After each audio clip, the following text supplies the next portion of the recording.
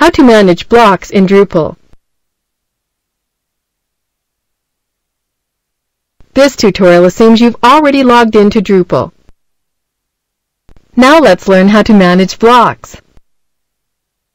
Click the Administer link. Virus database has been updated. Then click the Blocks link. This is the Blocks Management page.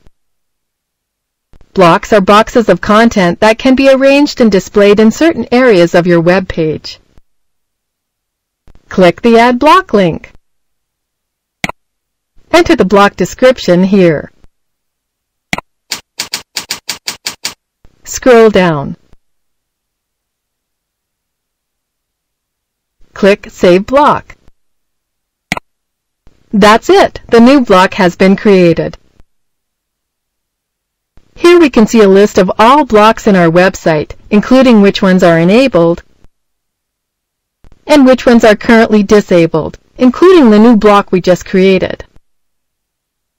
Now let's edit the new block.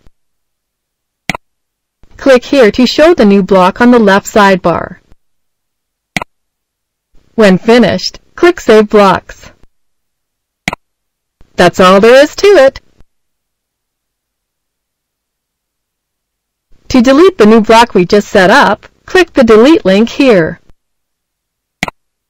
Click Delete to confirm. The block we created has now been deleted. This is the end of the tutorial. You now know how to manage blocks in Drupal. Thank you for watching our tutorial. Be sure to let us know if you have any questions.